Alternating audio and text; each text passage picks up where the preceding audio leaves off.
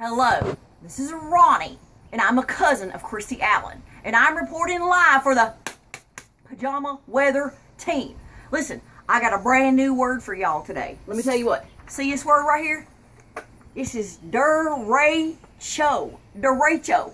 It is a brand new weather word. I done learned it today.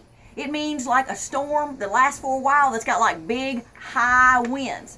And this is what they are saying that we are going to get today. So let me just go on and let me just listen here. This is the DERECHO system, the DERECHO alert system.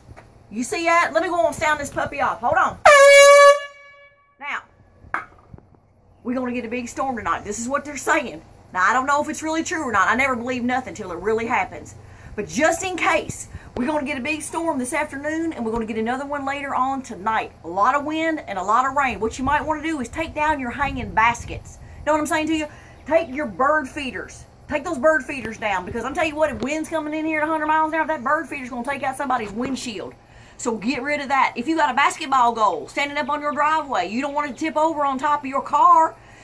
People with stupid knobs stuck are going to leave their stuff alone like that, but yours is not. You are smarter than that. You've got WD-40. So look around your place before that storm comes around and see what you need to make preparation. That's what I'm talking about, making some preparation for this stuff. And I'll tell you what else. Charge up your electronics. Make sure that your phone and your Nook and all your stuff is ready to go. Don't forget to do that.